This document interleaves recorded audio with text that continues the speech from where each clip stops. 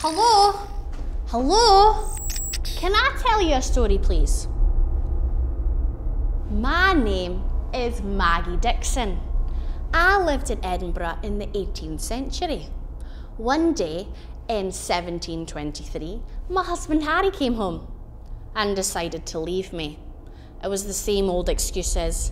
I need my space. It's not you, it's me. Blah, blah, blah. Then he kicked me out, upgraded me for a younger model. So I had to find a new place to live, fast. I found a job working at the local inn in Kelso, as far away from him as possible.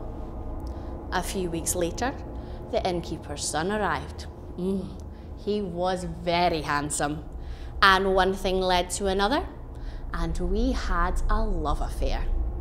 His father wasn't very impressed, threatened to sack me and kick me out, but I was pregnant.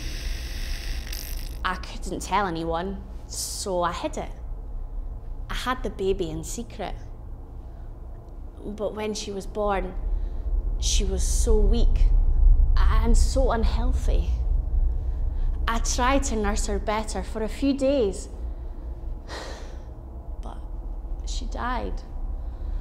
I felt sick to my stomach. I panicked. I didn't know what to do, so I wrapped her in a blanket and put her in the River Tweed. It was the only thing I could do.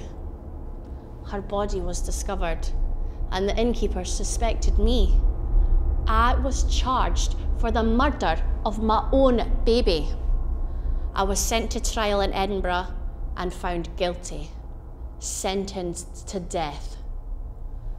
On the 2nd of September 1724, in front of a large crowd, I was hanged in the grass market. A few hours later, the undertaker was taking my coffin to the graveyard. But I woke up. I started banging on the coffin. You should have seen the undertaker's face when he lifted up the lid. It was like he saw a ghost.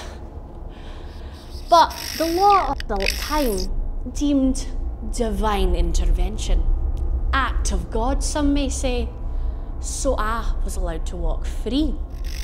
My story became famous. The locals started shouting, "Half hang it, Maggie." They even named a pub after me.